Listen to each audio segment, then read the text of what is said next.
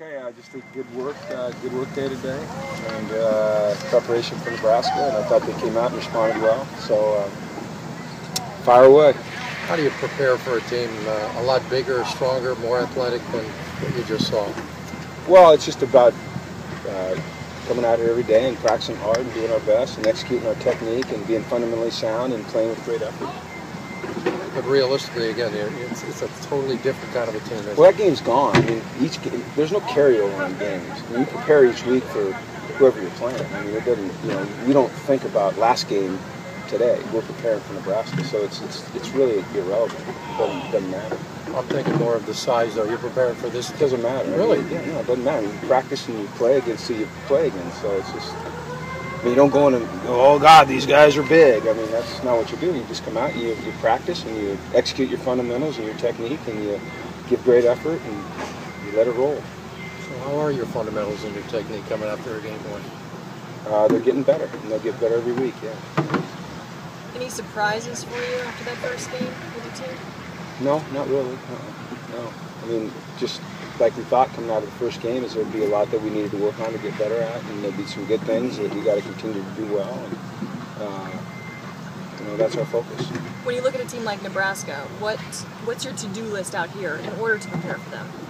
What are their strengths that you have to work on? Well, their strengths are offensively their quarterback, their depth at running back, the way they're balanced running and throwing the football, their depth overall. They lost 3 offensive starters in the game the other day, and they didn't miss a beat.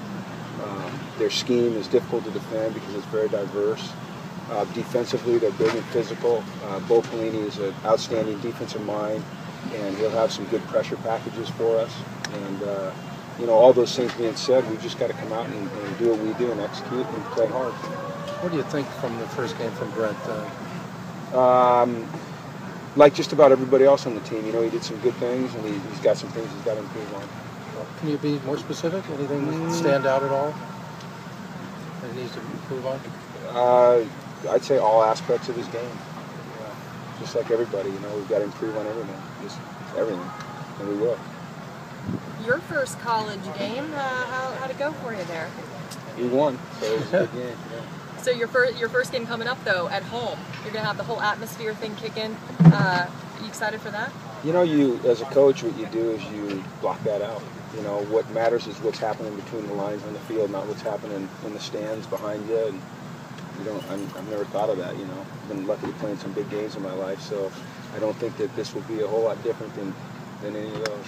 But they call it home field advantage for a reason. You're going to have fans. Yeah, I don't know. I haven't ever played at the Rose Bowl besides when I was at the University of Washington, so I'm not sure what it would be like. But like I said, I've coached in hundreds of games and in some pretty darn big ones, so I doubt I'll be overwhelmed. What about your experience at the Rose Bowl? What do you remember from that? 1-1. We beat Iowa 28-0, and we lost to Michigan. So.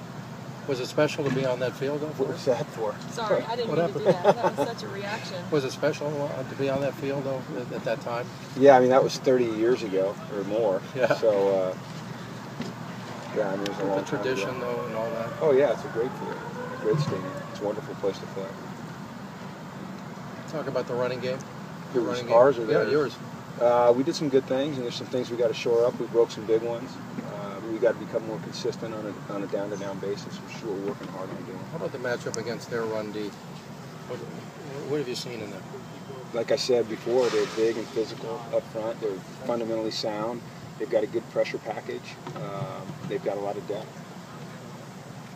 Are you preparing like Burkhead's going to play? We prepare for schemes, not necessarily players. Okay. Their scheme is not going to change no matter who's in there. So, like I said, it's about us executing fundamentals and playing hard and getting off blocks and standing on our feet and tackling well regardless of what back's in there. But they're not going to change just because he's not in there.